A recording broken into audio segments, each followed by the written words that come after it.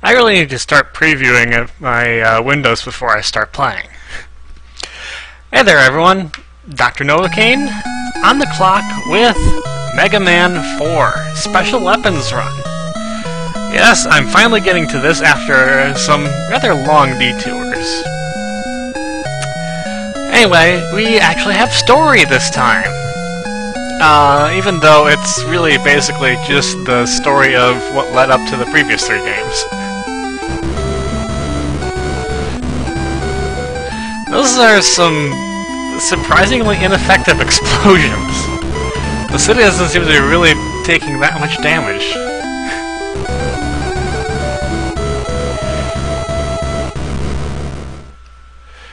And here we see Rock before he was Mega Man. Then that didn't really last very long, did it? Lots of bright flashing lights. Is that how you make a fighting robot? Rise and shine. Too much evil to defeat. You can't just laze around like that. Oh hey, train ride. But Mega Man's on top. Does that mean he didn't buy a ticket?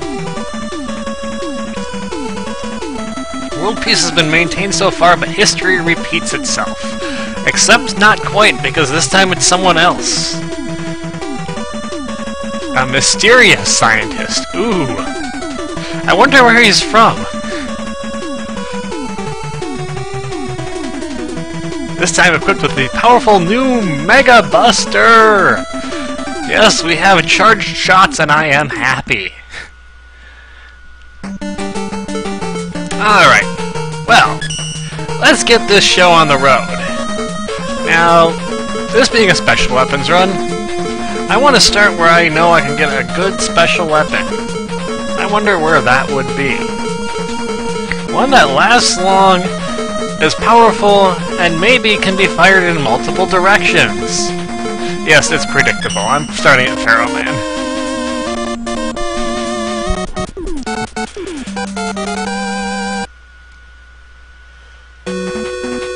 Now you won't be getting to see a whole lot of Mega Buster, so we're gonna make it happen in this stage, but aside from that, it's not gonna be making many appearances. So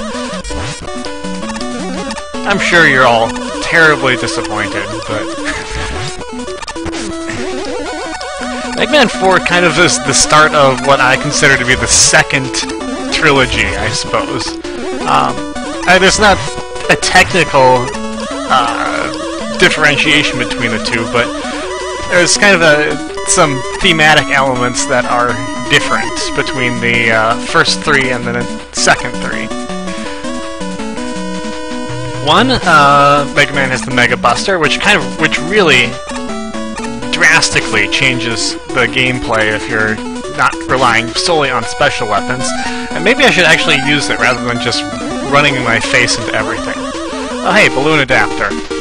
Fun fact, I played this game a long time before I ever knew about the balloon adapter. Something like 15 years. Yes, indeed. Anyway, yes, the Mega Buster drastically changes the game because it makes the Buster weapon way more powerful and effective, and it kind of diminishes the importance of the special weapons. Especially since you can defeat a lot of bosses with it. With just the Mega Buster and nothing else. The second set of 3 is also the time where Dr. Wily stops just being basic Dr. Wily and starts trying to use other people as kind of his foils for his plans. Spoiler alert, he does that in the other 2 games too, as if you didn't know that already. So yeah, I kind of feel like the games were made in such a way that there's a kind of a difference in the way the first 3 and the second 3, just are.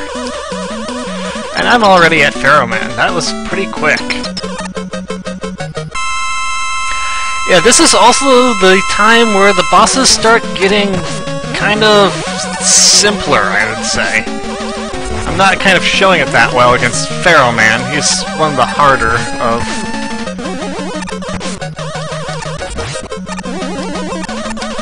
He's probably one of the harder of Mega Man 4. I can do a lot better on him, though. Just need to get used to him again.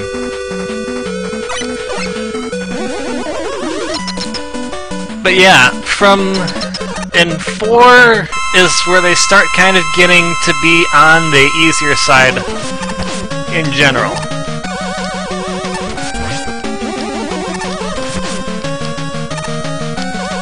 There's still...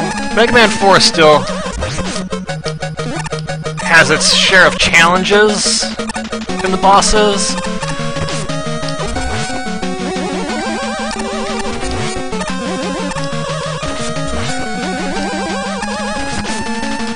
But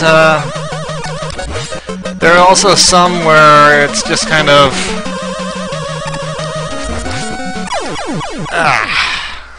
I would really like to do this in the first go-around.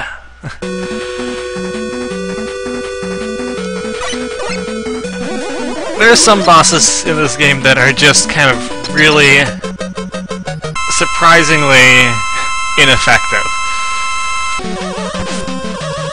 And the weird thing is, some of them are actually harder with their special weapon than with the Buster. We'll be getting to that.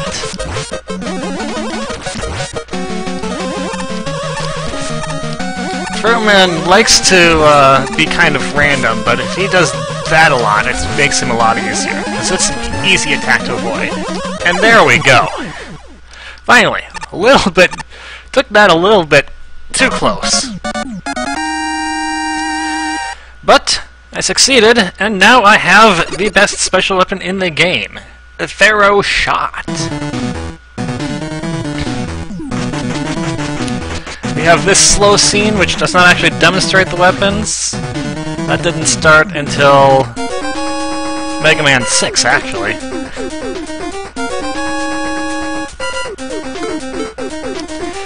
Alright. Well, now that we have that...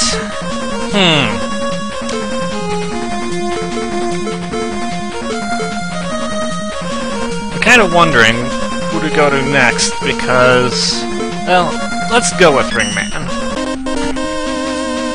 Gonna try and keep up a pace of 2 stages per video, as I have done in previous special weapons runs. Whoa!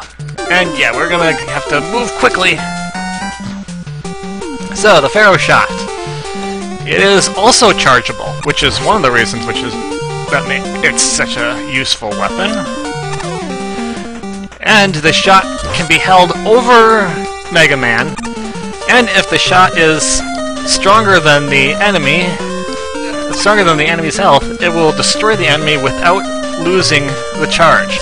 It is easily one of the best weapons that's ever been made for a Mega Man game. To say nothing of just this game.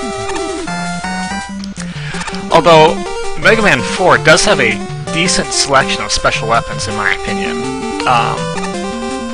Powerful and useful. And not too shabby in the energy department either. Some of them are... not all of them are as good as... like Mega Man 2 and 3 in energy use, but they're still pretty good.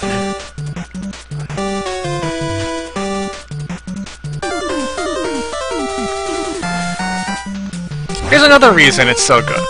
Pharaoh Shot's so good. You hold the charge.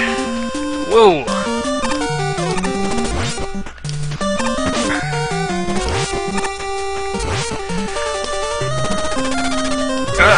The only problem is you gotta have time to charge it, otherwise that fades away.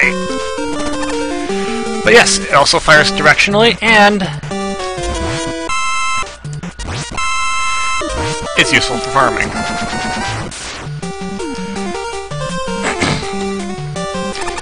Ah!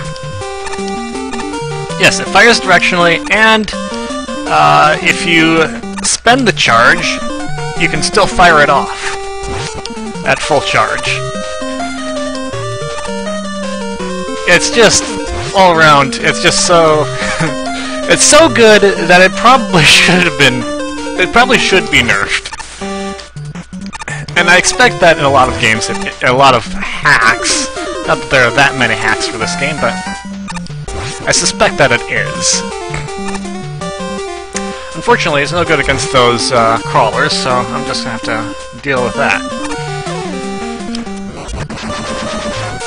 Those guys are annoying, and I am so glad that Pharaoh Shot takes them down fast. And we have the rule of 2. Mini-bosses appear twice. Since we have 2 mini-bosses, we're gonna have a full 4 mini-bosses in this one stage alone. I don't think that's been in any other game. I'd like a little bit of weapon energy.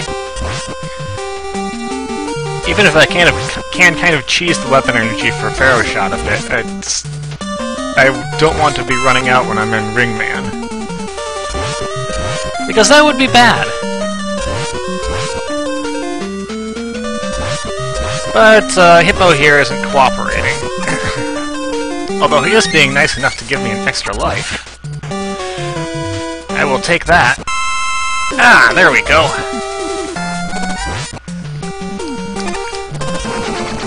And that's taken care of. Ah yes, another difference between the first 3 are... Oh no, wait. Rush was in Mega Man 3. I'm silly. Eddie, however, was not.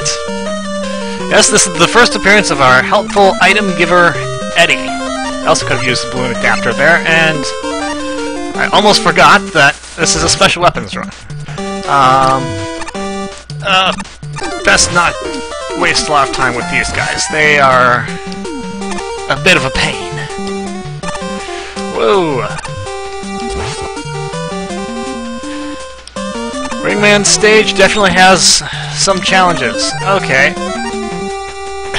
That's how you cheese the weapon energy for Pharaoh Shot. If you happen to lose the charge, it doesn't actually spend any energy at that point. So, you can go back into the menu screen and get your charge back over your head without spending any energy. Kinda nice that way. That way and many other ways. And die! And gotta move fast!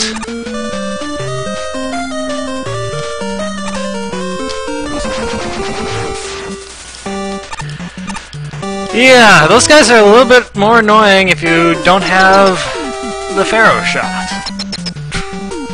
And now we're up to Ringman. Ringman isn't, there's a pattern to Ringman, but I've never been that good at getting him into it.